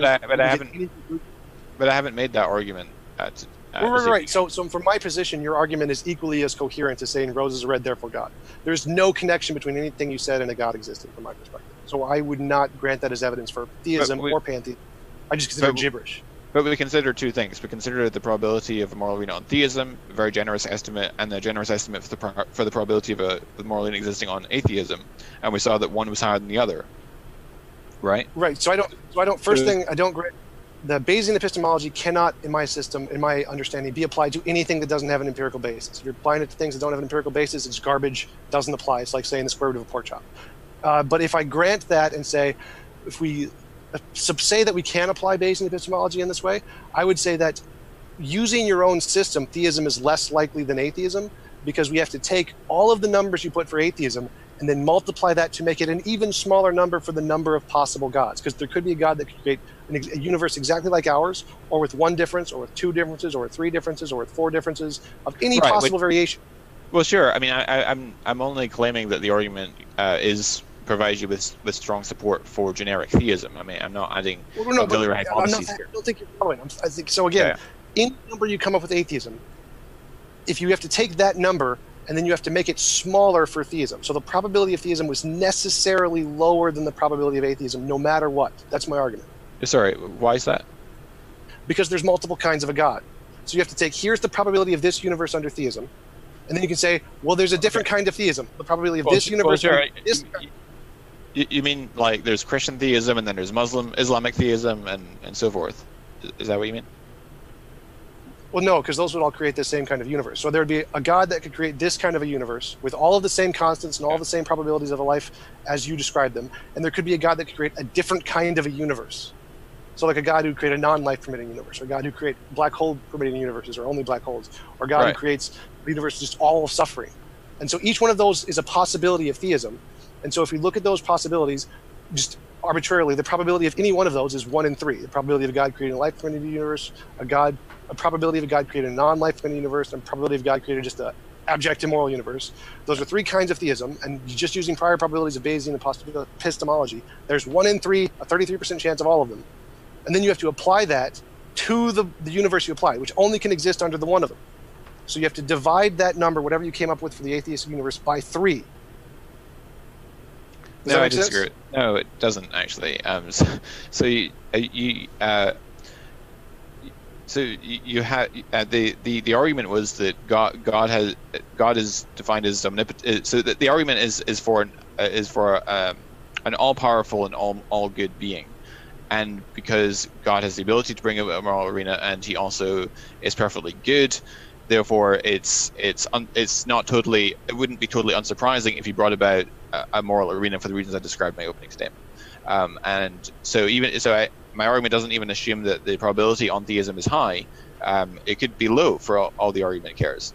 But the only pertinent point is that the probability on theism is much, much higher than it is on atheism. Okay, so you've defined a God as only being one that would create this kind of universe. You're limiting it and saying no other kind of God could ever be considered a God. By your definition, the only thing that can be considered a God is one that would potentially create. Well, sure, there are. Well, sure, there could be other gods that could create this universe.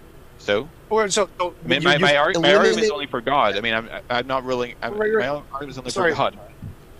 So by your definition of God, you have excluded all possible gods that would not create this universe. You're saying those aren't gods by definition, correct? A god is integral to being a god is being maximally good.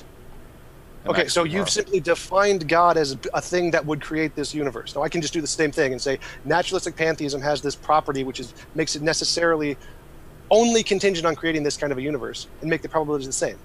I can just say, well, okay, so the only possibility, if you're going to say that God is by definition something that would potentially create this universe, I can just say naturalistic pantheism is by definition something that would potentially create this universe and match your probabilities 1 for 1. But the point is that it's an argument for a maximally good being. I mean, it doesn't and a very powerful being to have the ability to bring about such a moral arena. So I'm not arguing against you all the properties of God, and so I'm not quite sure how your naturalistic pantheism is differing from theism. And it seems that in order to be maximally good, you would have to have some conscious mind to be able to discern. Yeah. Okay. All right, let me clarify. So you have made up a property of all good. You've said your God has this property of all good, and having this property makes it likely that he's going to create this kind of a universe. I can just make up a different property. Doesn't matter what it is. I'm just going to reject your definition of all good and say there's property X, and say this property X makes a life-permitting universe likely. The universe has this property X, therefore a life-permitting universe is likely. Okay, that's time. Gotcha. Thank you so much.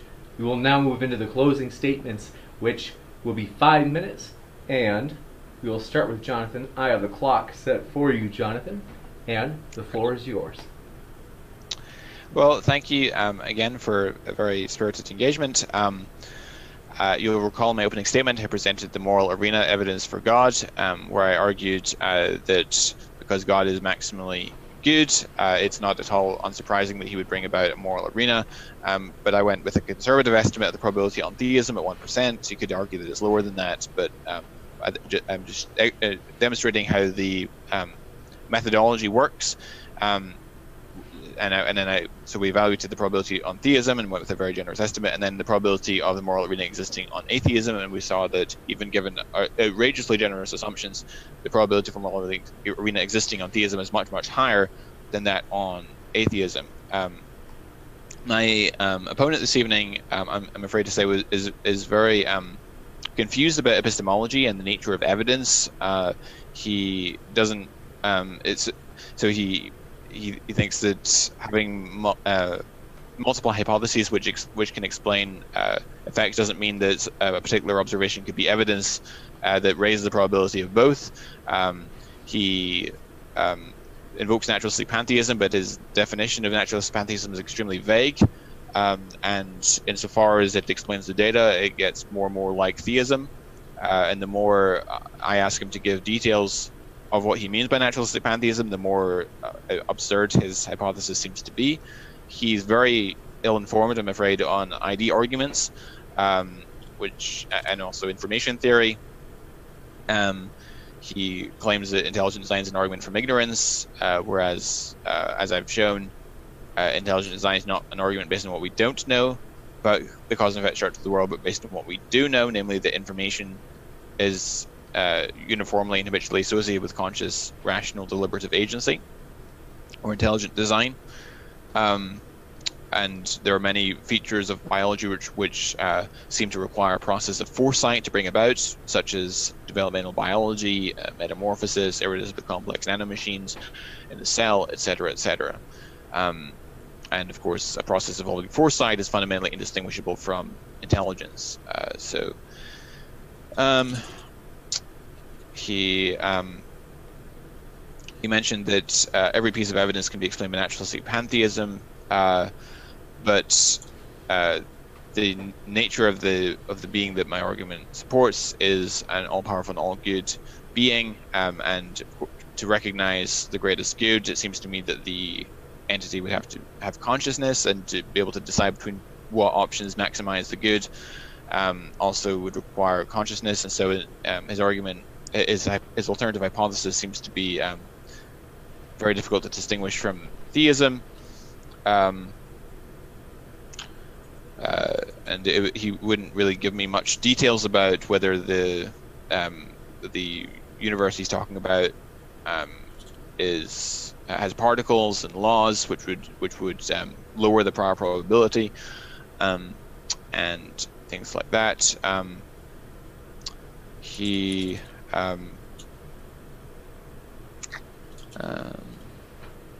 said that because something is unlikely in the universe does not mean the universe was designed for that.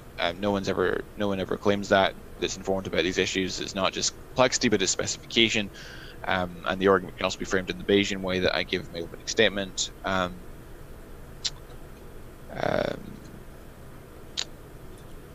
He said that what about the problem of priors in Bayesian analysis? Priors are simply made up arbitrarily, and I don't think this is the case. Sure, there are cases where priors can be objectively assessed, and cases where they are more subjectively assessed. For the purpose of argument, I assumed a prior probability of 10 to the minus 20. Is he really going to suggest that I'm being self-serving in assigning a prior probability of God at 10 to the minus 20? So I think that's a good argument. He mentioned that Richard Carrier uses Bayesian epistemology to show that Jesus never existed, and so this shows the problems with the method. Well, sure, but then people use deductive arguments to arrive at opposite conclusions. So it's garbage in, garbage out. Bayesian epistemology is only as good as the numbers you plug in. So that's not a great argument either. 20 seconds. I'll finish with that and conclude that Tom has failed to provide a cogent rebuttal to the argument I presented, and thus we should affirm the proposition that I'm contending for this evening, namely that God does indeed exist. Thanks for your attention. Thanks so much. Appreciate it. And for Tom's closing statement, I have the clock set for 5 minutes. So Tom, on your first word. All right, so the main argument my opponent brought today was essentially the fine-tuning argument. And the atheist position on the fine-tuning argument is we don't know what caused the fine-tuning. So essentially, the probability under atheism is it's 1 in whatever the possible combinations of physical laws could be. So it's 1 in a very big number. The theist position is we can make up an explanation that can make this more likely. Like, okay, that's nice. As an atheist, I can do the same thing. I can make up naturalistic pantheism, and the laws that are intrinsic in its property, in its nature, can make our life-bringing universe even more likely.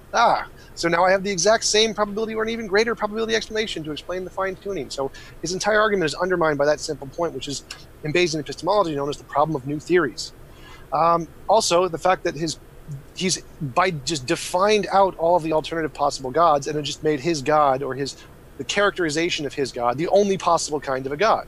As soon as you realize it's not, and there could be an evil god, or a god who's not all good, or a god who wants to create a universe full of black holes, one of those probabilities just completely crumble because you have to divide whatever probability you have for atheism by the number of possible gods, which is infinite. And so no matter what you have, you're always going to get a lower probability on theism because his definition of theism is just arbitrarily assigned to fit his god. It doesn't make any sense. As I demonstrated, the argument from design is just an argument from ignorance. Making it a positive argument doesn't help. You can make the argument from ignorance for lightning a positive argument. We don't know what explains lightning, therefore Zeus. Or we create sparks with an anvil. There's sparks in the sky, therefore Zeus. Still an argument from ignorance. Doesn't matter if you frame it in a positive way or a negative way. You can always make a veiled argument from ignorance by framing it in a positive way. As I demonstrated, anything the supernatural can explain, the unknown natural can explain, because both are unknowns. We can't limit either to be the case. So his assumption that morality requires a mind is just an assumption. He's already just defined morality in the case that is most convenient for him. His assumption that you need a mind to gain intelligence, again, just an assumption on his part where he's predefined his case to be what needs to be the case for it to show what he wants for his conclusion. It's totally arbitrary. Like, So, as I stated in my introduction, the reason science doesn't do this is because none of this applies as evidence. What you need to do is essentially make novel testable predictions of things that are observable and falsifiable if you want to have any evidence of anything. And all he's done is make up imagined explanations of mathematics and Bayesian epistemology in order to try and come to a conclusion, which you could just do for any of the alternatives equally as well. But I would like to thank him for coming on. I did appreciate the conversation. I would like to thank James for inviting us both, and it was an interesting debate. Thank you very much. Next, we will go into the Q&A, and we are going to try to move as fast as we can. We've got about 20 minutes, and I am going to start reading them off quickly. So, thanks so much for your super chat. Movie Theory says, no matter the evidence, atheists will still deny. I appreciate that. It's a little bit of trolling in the super chats, but Praise I Am That I Am said in all caps, sounds like praise. He said, what non-arbitrary evidential basis shows no God? I think that's, well, I'll give you a chance to respond to the first one. I wasn't sure if you wanted to because it wasn't particularly targeted at any of your arguments, but if you want, you can respond to both of those. So the first one, as mentioned, was no matter the evidence, atheists will still deny. If you want to respond. Sure. Just you have to make any testable prediction, and I'll accept it. So if you say, I predict there is a God, and I can pray to this God and get a gold brick, I will then, that's evidence of a God. I'm happy to accept that. So it's not the case. Just, if you can regrow limbs, you pray to a God, regrow a limb, record it on YouTube, that's good evidence. So no, it's not the case that we'd reject anything. We just reject things that aren't actually evidence. And what was the next one from Praise? The next one was, what non-arbitrary evidential basis shows no God? Not how I define atheism. You should probably watch my videos and watch how I define atheism as the reason there is no reason to believe in a God, not that there is no God. Gotcha. Thanks so much for those super chats, and thanks, Tom, for your response. Forgot to mention super chats. If you do a super chat, you can make a comment toward one of the speakers if you would like, to which they would get to make a quick response to, and super chats automatically go to the top of the list. So Ryan Drager, thanks for your super chat. Says atheists are desperately trying to deny the evidence. Tom, I'm guessing that's for you. Wasn't all that desperate. It seems pretty easy. Like, no, that's not evidence. Like, I don't have to desperately deny the evidence of the sun. Why can't you provide something like that? Just empirical and demonstrable? Oh, it's because there isn't any. That's why. Tom, I appreciate your response. Mr. Archaeopteryx, thanks for your super chat. He says, since we only know of one universe, which is life-supporting, the probability of a life-supporting universe is 1 for 1, or 100%. I think that's for Jonathan. But the universe could have been different. How is it one out of one? The law. There's no reason why the laws and constants have to be the way they are. They could have been otherwise. Yes, this is the way we observe it, but we still have to account for the fact that it's this way and not some other way. It's the same. I could make the same argument. Say we're playing poker, and I'm the card dealer, and I deal myself. Let's say 20 royal flushes, which is the strongest hand in poker, in a row. And you could say, I think there's some cheating going on. There's some evidence for cheating, because it's highly improbable that you would, by chance, get that many royal flushes in a row. And I could say, well, the probability is actually 1 out of 1, because look, it happened. That's not how we go about evaluating evidence. Gotcha. Thanks so much.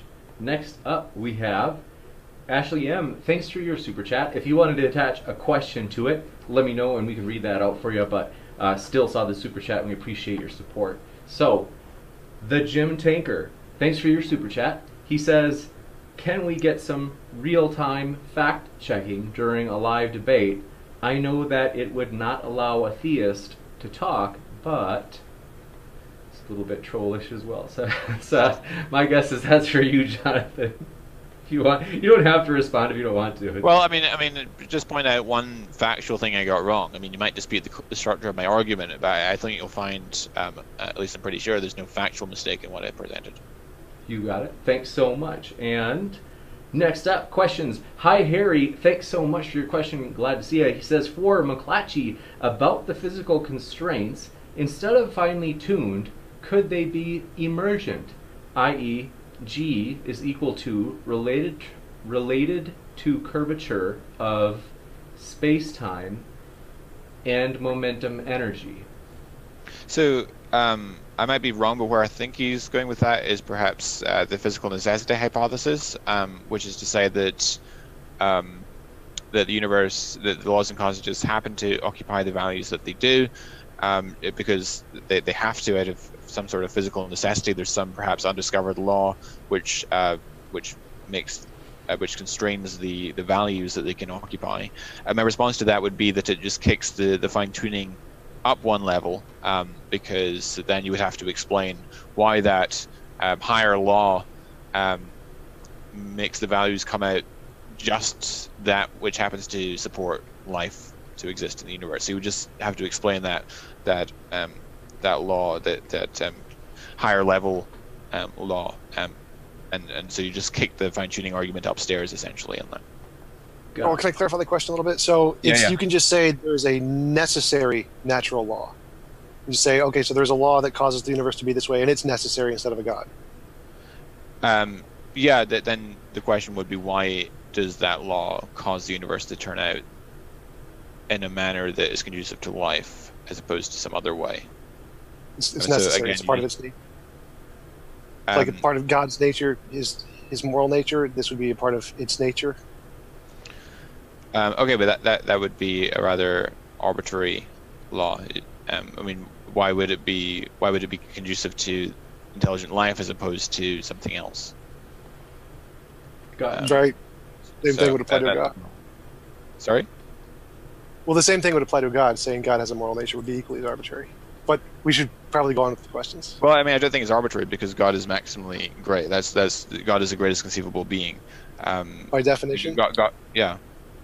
So I could just, by definition, pantheism has this property X. Or this necessary natural law.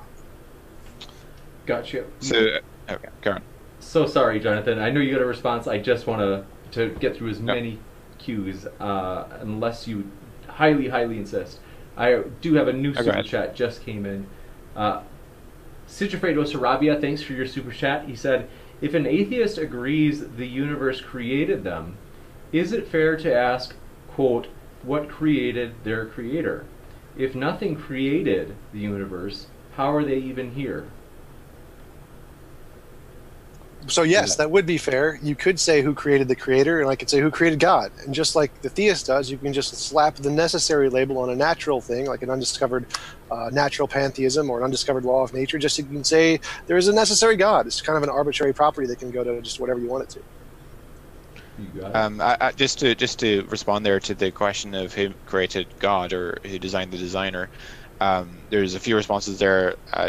One is that in order to posit an explanation as the best does not require you to have an explanation of that explanation, otherwise you would lead to an infinite regress of explanations and never explain anything. Secondly, God is every worldview has to come back to some unmoved mover, and I would contend that the best explanation or the best candidate for that unmoved mover is God, and because everything which exists either as a result of something else, i.e. it's contingent, or it exists out of the necessity of its own nature. And in order to avoid the infinite regress problem, you have to eventually posit something which exists necessarily, and so a necessary being, of course, doesn't require a creator to bring it about, so it would be uncaused and eternal. Gotcha. And we also had a super chat that responds to Sigifredo Sarabia's super chat, in which the Gym Tanker actually says, in response to Sigifredo Sarabia, then the question, what created your God, is just as valid. So we will we can go back. Think alike. High five. We can go back to that one if you guys want. But next one up, Slam RN. Thanks for your question as well. She had asked, if not answered in the discussion, does Jonathan believe in biological macroevolution? It depends what you mean. If you mean simply common ancestry, I'm skeptical, but I'm willing to grant it for the purpose of argument. I think you can make a sensible case for common ancestry, although I think the argument is stronger at lower taxonomic levels than at higher taxonomic levels. On the question of the sufficiency of neo-Darwinian mechanisms such as natural selection, random genetic mutation, genetic drift, and so forth, I think it's demonstrably inadequate to explain the complexity and diversity of life. I refer people to my recent debate with JF on this same channel, where we talk about that in a bit more depth, and I'm happy to do a more detailed debate on that in the future as well. Gotcha. Thanks so much. Next up, we have Praise I Am That I Am. Thanks for your question. I have a feeling this might be for Tom. He says, how does Tom not know God allowed people to choose to be born? For example, pre-existence. Well, I'm trusting that God is telling the truth in what he said in the Bible. If he's lying in the Bible, then I don't. But as long as he's can't lie because of his nature, well, then he must be telling the truth about what he forced people to do without their consent in the Bible, and therefore by his own admission, he isn't giving people consent, for example, forcing people to choose between hell or heaven and not giving them a third option. Gotcha. All right. Next up, J.R. Byrne, thanks for your question. J.R. asks, C.S. Lewis describes Tom Jump's idea of the quote-unquote best possible world as hell. How do we determine who is right? Or is it relative? Well, C.S. Lewis, if he was in my world, could just go to the Christian world. So it would be very confusing for him to call that hell if he's calling his own choice to be a Christian hell. So I'm not really sure what he's going for there, but I'm pretty sure C.S. Lewis wasn't aware of my definition of the best of all possible worlds because it didn't exist before he died. Gotcha. Okay, next up, the Crawdaddy. Thanks for your question. He says, for Jonathan, removing a hypothesis from 4 competing hypotheses gives absolutely no credibility to the other 3. Taking away 3 hypotheses does not make the 4th the correct one. They all need demonstrations. Oh, well, I completely disagree with that. I mean, that's just simple logic at that point. I mean, if you say, if we said 4 hypotheses, if you eliminate 3, it doesn't provide any support for the final one, that's just simple logic. The premises would be A, B, C, or D, not A, B, C, therefore D. That just follows as a valid syllogism. As for his first comment, if you have 4 hypotheses and you eliminate 1 that doesn't support or give credibility to the other 3, actually it raises the probability of the remaining 3 because you redistribute the probabilities by eliminating a possibility. And if you redistribute the probabilities and the probabilities of the other remaining 3 candidate hypotheses increase, that means that you provided evidence for the remaining 3. Just to clarify there, that's only assuming it's A, B, C, or D and there aren't any other options. Like all 4 Correct. could be wrong. So that's one. I think that was more kind of the question, what he was alluding to. Yeah. Well, sure. I mean, but on something like, let's say, the fine-tuning argument, there's 3 contending categories of explanation, namely chance, physical necessity, or design. And if you can eliminate the chance hypothesis and the physical necessity hypothesis, that provides very strong support for the design thesis. So, yeah. We're just to keep moving. Tom, I know you probably have a response, but just to move as fast as we can. Sigifredo Sarabia, thanks for your super chat. This is responding to Jim, the Jim Tanker, and his response, Sigifredo Sarabia said, a god would be uncreated and not in time. So, thanks for that dialogue, you guys. And next up, by the way, I did not miss Dave Langer's question. I definitely got it. So, thanks for that. I saw somebody. There we is. For John, since he thinks the universe was finely tuned, does that mean God had no choice in how the universe was created? No, it doesn't mean that. I'm not sure where he's going with that. Gotcha.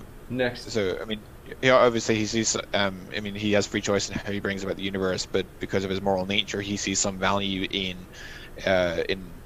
moral creatures, sentient moral creatures, and therefore he chooses to bring about that sort of universe. Sorry, Karen. Gotcha. Next up, Karag Nightwolf. Thanks for your question. This is for Jonathan. He asks, what is his definition of an atheist, and does he believe atheism is a worldview rather than atheists have worldviews? So this is something that's contested, and there's a whole range of different opinions on there that are voiced. Usually in the academic literature, what people mean by atheism is the belief that God does not exist. However, recently there's been a move away from that definition among atheists, especially internet atheists, towards the definition that atheism is simply a lack of belief in God, or a failure to be persuaded of the existence of God. So yeah, I mean, I'm happy to define atheism however my particular opponent at the time wants to define it. There's also a spectrum, of course, between agnosticism and atheism and agnosticism are kind of the boundary between those is kind of blurred. What was the other part of the question? The other part was regarding worldviews, and oh yeah, is atheism a worldview? No, I don't think atheism is a worldview, but atheists have worldviews. Although atheism, I mean, if once God is out of the picture in your worldview, of course, that's going to have downstream metaphysical implications in respect to other things in your worldview. But atheism itself is not a worldview. It's just an element of worldviews, but it's not itself a worldview. Gotcha. Thanks so much. Next up, J.A. Green. Thanks for your question, which is for Jonathan. If God does exist, is it a theistic God or a non-theistic God? How would we be able to determine what God it is if a God does exist? So I am a Christian theist, so obviously I think there's a theistic God, and there's a number of ways you could argue for theism as opposed to deism. One would be to argue for the resurrection of Jesus, which I've debated on this program before. If you go check out my debate with what's his name, the president of the Atheist Republic, which is also in this channel. Jim, his second name is escaping me. I recommend going and checking that out, where we discuss the evidence for the resurrection, and yeah, so I would argue for the evidence for the resurrection, also predictive prophecy, both messianic and non-messianic, in the Old Testament and Hebrew Scriptures, and various other categories of evidence from things like the unity of Scripture, etc., that point to the reality of Christian theism as opposed to just bare generic theism. Gotcha. Thanks so much. Next up, we have a question from Capturing Christianity. Thanks, Cameron, for your question. He asks for Tom, there are infinitely many hypotheses that can explain any set of data. How does this reasoning not also undermine all scientific knowledge?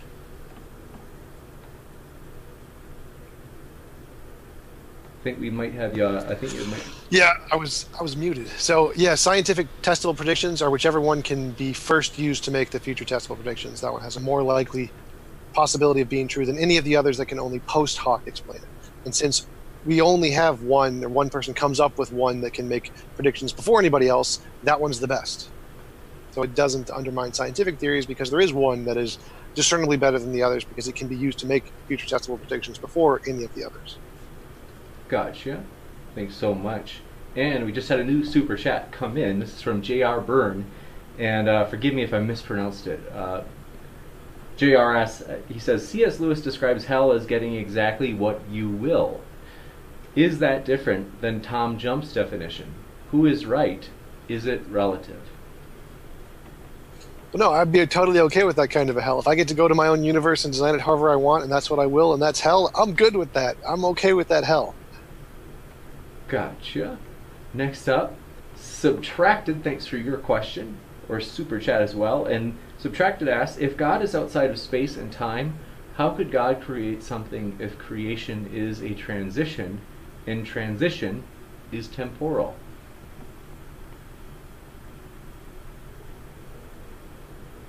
Is that for me? I think so. Just say the question again? You bet. They ask, if God is outside of space and time, how could God create something if creation is a transition, and transition is temporal? Oh, right, I see. So this is an argument that William Lane Craig has made for it being a personal agency, because if you have an eternal set of necessary and sufficient conditions, the effect is necessarily there. But if you have if you have the cause being simultaneous with, so one way to get around this problem is to have the cause simultaneous with the effect. So let me explain. If you imagine a log that's floating in the water, for example, if the log's been floating there for all eternity, causing the water to be displaced, if the log's been floating there for all eternity, then the effect is also eternal. Likewise, if the temperature is 0 degrees, then water is frozen. If it's been frozen, if the temperature is 0 degrees from all eternity, the water has been frozen from all eternity. So the cause can be simultaneous with the effect at that point. And of course the theist will want to argue that God it has freedom of the will, and so he can freely choose to bring about an effect. And so that's how we explain how God can be a necessary being and eternal, and so have and freely bring about an effect at time 0. Because otherwise, if you have an eternal set of necessary and sufficient conditions, the effect is also there from all eternity. So that's how theists get around that problem. Gotcha. If that makes sense. You bet. Thanks so much. Next up, Jeffrey Harris. Forgive me if I mispronounced it. Correct me. And this question is for both. Isn't it possible that there are fully explanatory naturalistic models for one, more, or all of the quote-unquote layers Jonathan presented that we just haven't discovered yet? Well, you could always for any scientific explanation you could say that. You could say that for the arguments for the proposition of universal common ancestry in evolutionary theory. You could say, well, there could be some explanations that are not common ancestry, which explain those observations that we just haven't discovered yet. Well, sure, but we have to work with what we have now, and so that sort of argument, I think, is a naturalism of the gaps argument, where you're just clinging on in faith that there will be an explanation in the future that we haven't discovered yet. When really we have to just work with what we have now, inform our opinions as to where the evidence points and the best explanations based on what we have available to us right now. Gotcha. Thanks so much. That was for both of us? What did you say? You said that was for both of us? Yes. All right. So yes, there could always be a natural explanation, and because there could be a natural explanation, and we only have evidence of natural things, we should always prefer the natural explanation. Just like because of induction, you see a white goose, white goose, white goose, white goose, it's reasonable to infer the next goose is going to be white. So if we find something we don't know, it's always reasonable to infer it's going to be a natural explanation. So there is no such thing as naturalism of the gaps. It's just called induction. It can only be a supernaturalism of the gaps because there's no black goose yet. Gotcha. Thanks so much. And I'm really sorry. We're not. I've got to go in just a bit. Once we get to the 2-hour mark, is around when I have to leave. But we're going to try to speed through these last ones. So thanks for your patience. Sorry if we don't get to your question. Question for Tom Jump. What is a quote-unquote unknown natural? Is it infinitely many hypotheses? If so, how is that not mythological naturalism? Well, it is. It's just natural things we don't know about yet. So it's just essentially whatever natural things could exist that we don't know about. So it is mythicism. So it's just as mythical to say there is an unknown super law of nature that does X as it is to say that there is a God that does X. It's just totally made up. I don't actually believe in particular unknown natural things. It's just more reasonable to assume it's an unknown natural thing because we already have the natural than it is to assume there's this entirely new category of things we have no examples of, the supernatural. Gotcha. Just had a super chat come in. Sigifredo Sarabia, thanks for your super chat. He said, Isaiah 45:7 says, I form the light and create darkness. I make peace and create evil. I, the Lord, do all these things. And then Sigifredo asks, is this denied by Christians and why? So I guess that would be for Jonathan. Isaiah 45:7, did you say? What was the reference? That's Isaiah 45, I think it was 7. Yep, 45:7. Isaiah 45:7. Yeah, so I'm not quite sure what his point is, but sure, yeah, I agree with that. Gotcha. Thanks so much, and thanks to Sigifredo for your super chat. Next up, Pine Creek asks, question for Jonathan, your old sparring partner, Jonathan. This is how I remember this. Pine Creek I discovered through you, Jonathan, because I had seen you go on his channel, and it was an interesting convo. So Pine Creek asks, if there were no God, how would Jonathan define morality? If there were no God, how would I define morality? I don't believe that morality can be objectively grounded apart from theism. So I think theism, I think morality itself, or objective ethical norms itself, presupposes a theistic worldview. Gotcha. So there would be no morality. You bet. Thanks so much. Liam Ayrton, thanks for your question. He's asked if debaters are willing to cite sources beforehand, then either opponents or independents could look up legitimacy, perhaps. That's a good idea, Liam. That's something we've one of our upcoming debates, which might be, do men have male privilege? They might actually do that where they exchange sources beforehand. So that's a debate that might come up between Jared and scientist Mel in the works. So that's something I'll run that by Jonathan and Tom next time. Tyler Durden, thanks for your question. They asked for John, are atoms designed? If everything, including atoms, are designed, how do you distinguish designed things from non-designed things? How do we distinguish design from non-designed things? So the argument, the argument is, okay, to take the illustration of Paley's watchmaker. What if the whole? We recognize a watch on a heath because we can discriminate between the watch which is designed versus things which are not designed. And what if we to make the argument from nature, we're asserting the whole universe is a watch, and so how do we differentiate between design and non-design? Because of the phenomenon of specified complexity. You consider, for example, the Mount Rushmore in South Dakota, which has the faces of 4 U.S. presidents chiseled onto the cliff face. That rock formation is designed, and yet we can distinguish it quite readily from things which are just the product of wind and erosion. And likewise, we do this in, I think, biological systems and the universe and nature generally. When we find that phenomenon of specified complexity, we intuitively infer design as the best explanation, because specified complexity, we know from experience, comes from conscious agents. Gotcha. Thanks so much. Trying to speed through. Akiraz Kizanidi, correct me if I say it wrong. If everything is designed, what designed God? What designed what? Where did what come from? What is before what? We've already addressed this, so maybe move on for the sake of time. Arn Ruervik, thanks for your question. For McLatchie, if God didn't exist, would you want to know? Oh, absolutely. I don't want to waste my life on something that's not true. So that's actually why I read a lot of atheist books. That's why I listen to a lot of atheist podcasts and do debates with atheist scholars and thinkers, and invite atheists onto my webinar on Saturdays, because I really want to know. I really want my beliefs to be true. I want to. If Christianity wasn't true, I want to know it. So absolutely.